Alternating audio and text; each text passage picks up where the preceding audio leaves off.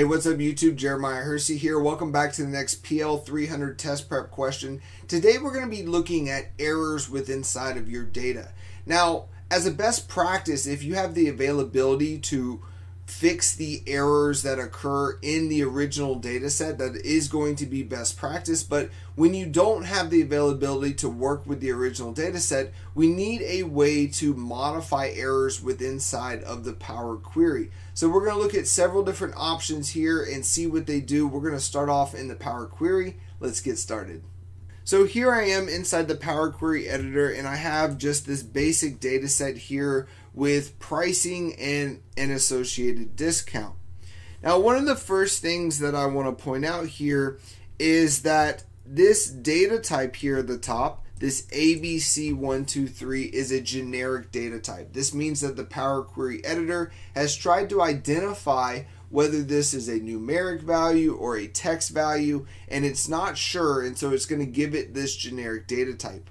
As a best practice, we want to make sure that we specify data types to what the data is representing, and this is going to optimize performance and allow encoding as we move this from the Power Query to the Power BI desktop.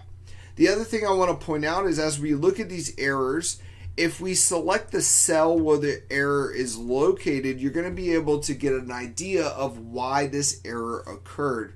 And so that's what I'm going to show you now. If I select the cell, not the hyperlink, but the cell where the error occurred, and you look down at the bottom, it's going to show you that we have a data format error, that this is an invalid cell value. So because of this, it gives us a preview of what's going on, but we're going to have several options available to us to take care of these errors. So the first option here is if we select the discount column and we right click, we're going to see several options. So the first one is going to be to remove the errors. Now, if we remove the errors, something that you need to know is that it removes the rows associated to it. So it's going to remove the rows associated to the errors, and so if we remove the errors, then it's going to remove these 4 rows. So anything associated to the error, it's going to remove all of the rows associated to that error. So let's take a look at that first.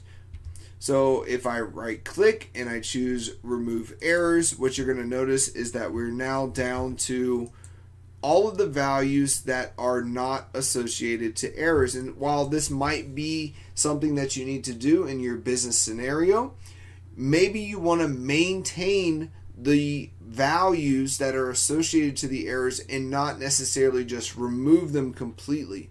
So I'm going to go ahead and remove that step. Let's take a look at the other option for handling errors. If we right click on our discount column here and we choose to replace the errors, it's going to give us the option to choose a value that we want to replace the error with. In my case, I want to replace it with 0.2 or 20%. So I'm going to type in 0.2 here and I'm going to click OK.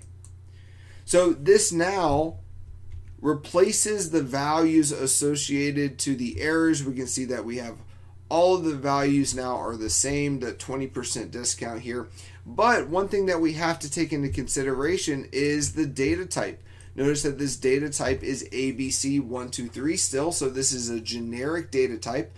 So we want to make sure that we choose the correct data type for our column. And so with that, we want to make sure that we change this to a decimal number. So I'm going to click on the icon here and I'm going to choose a decimal number to convert that to a proper data type. And so in this way, we can maintain our data. We're not going to remove any of the prices associated to it, and this is going to work out best for our business scenario.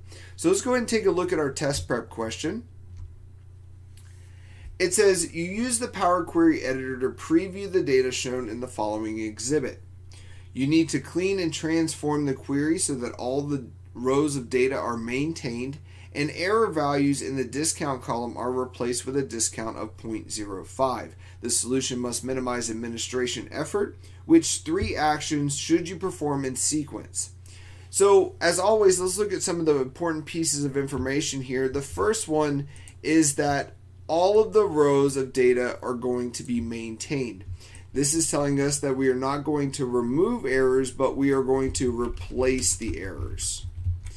Additionally, it also tells us that down here, to confirm what we're thinking, is that we're going to replace with a discount of 0.05. And so as we look to change this data and transform it, we are going to replace the errors with a discount of 0.05 so that it is correct. So as we look at the visual here at the top, notice that this is telling us that the data typing of this discount column is a generic data type, meaning that it doesn't know whether this is going to be a text or a numeric field, and so it's given it this generic data type. As we spoke about before, we want to make sure that our columns are data typed appropriately. So let's look down here at the bottom at our actions. So the first one says select the discount column. The second one says select the price column. For the discount column, change data type to decimal number. For the discount column, change data to the whole number. And select replace errors and replace each error value with 0.05. Now, because the errors are already in our data set, we can't simply just replace errors without choosing the column first. And so the correct option here would be to select the discount column. So the column that we're looking at is the discount column, so we're going to go ahead and select that column first. So the second option says select price column. Well, we're not dealing with the price column, so we're going to go ahead and eliminate that action. The second part that we have to do is then replace the errors. If we just change the data type, we're still going to be maintaining that error within inside of that column, and so we need to replace the errors first. So select the discount column is going to be our first option here. The second option that we're going to choose here is to select replace errors. So we're going to replace those errors with the value of 0.05 that it told us to. And the last step here is we have to choose a data type. So as we think about what these data types are, so as we look at the number and the value here, we can see that they are decimal numbers. So our third and final option would be to change the data type for our discount column to a decimal number. So this is going to be our third option here in order. Select the discount column, replace the errors with a value of 0.05, and then finally we're going to change that data type to a decimal number. I want to thank you so much for joining me. If you like this video, give it a thumbs up and subscribe to my channel for more content. I'll see you in the next one.